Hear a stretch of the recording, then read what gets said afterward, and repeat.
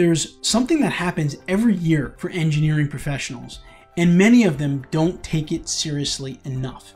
In this week's Engineering Management Lessons video, I have with me the host of our podcast, the Geotechnical Engineering Podcast, professional engineer Jared Green. And Jared, you're going to reflect a little bit on your career and how this one event that happens typically once a year is so critical, but yet so many engineering professionals don't take it seriously. Please, Jared, enlighten us.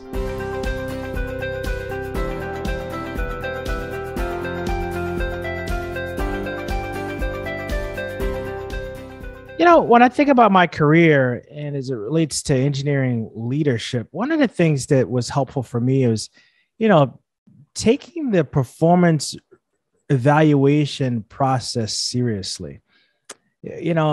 Performance evaluation is really not something a lot of us look forward to because, you meet once a year, you talk about goals that you set last year and, did you meet them or not? And in the back of your mind, you're probably thinking, am I going to get promoted?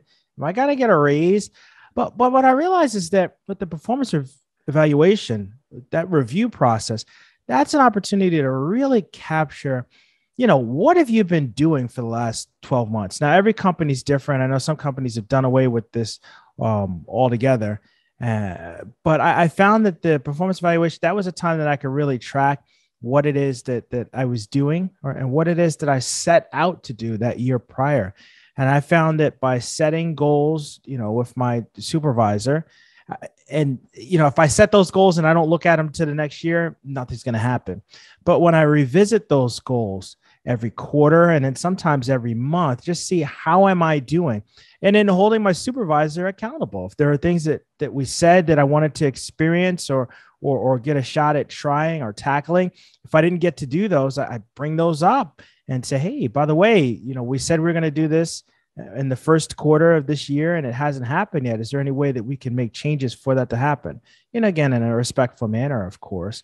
But I find that by taking that process seriously, you're able to take ownership of your career. If there are things you're not experiencing, make a fuss about it in a respectful manner.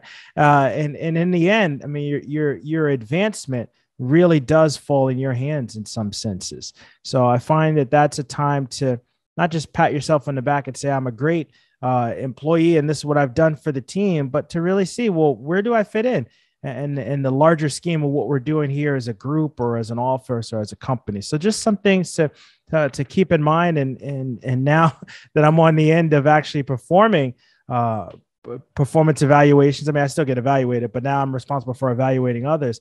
I often encourage them to, take the process seriously, take time to evaluate, see how you're doing, see what it is that you find if there might be some blind spots or some lessons learned and find a way to learn from those to advance your career.